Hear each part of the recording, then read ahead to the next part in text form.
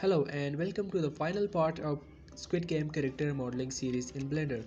So in this part we will light and render up our character inside Blender Eevee. So let's get started.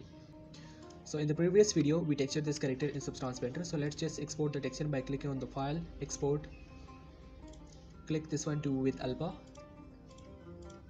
and make sure this one to the transparent so we also get the transparency, and click on export and open output directory, and here we get all the textures.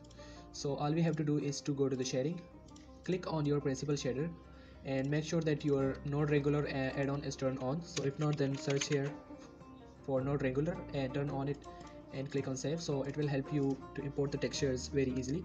So just click on your principal shader, control shift and T and select all of these and click on principal texture setup. So it will set up all the materials and texture automatically. So there we get all the textures and everything that we need.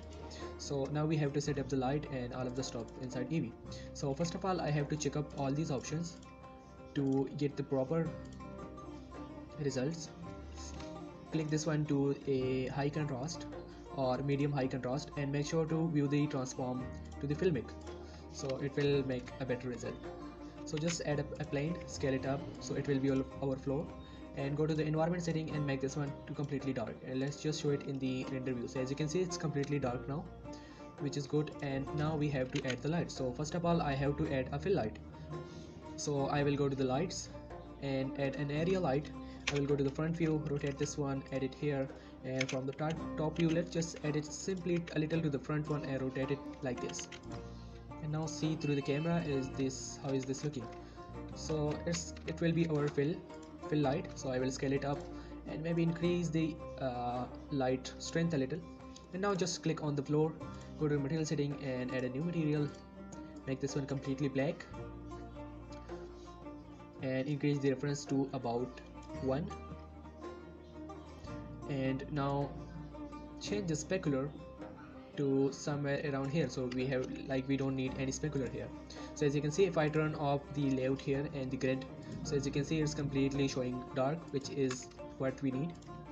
Okay, so after that we have to add a light to this side.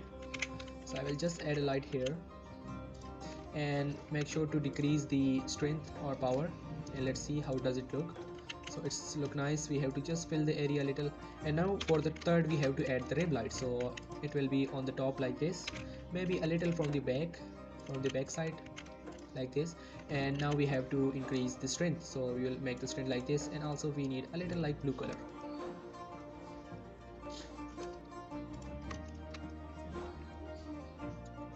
Okay, so after that we need to simply add a circle and just scale it a little up, go to the edit mode and press F to fill that, and let's just move it a little with the Z direction to move it a little up, and let's see it through the render view. So it's looking like this. Just add a new material to it and again do the same things, increase the roughness and make the color to a black, a kind of black, and just play with the with this value a little like this.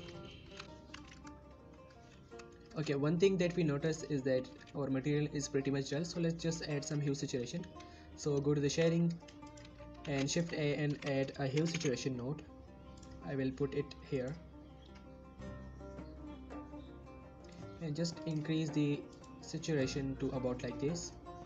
And now go again here to the layout and let's see it like this. Okay, and for the hues and for the volumetric lighting, I just close this one, add a new one, go to the shading, click this one and make this one to word, and shift A and add a volume scatter node.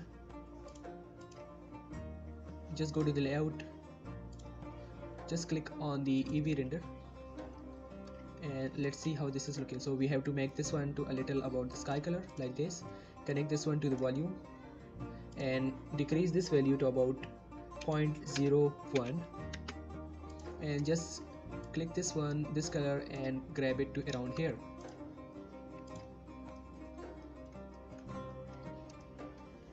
Okay guys, so that's it. You can use this word setting if you want, or you can also use the second one.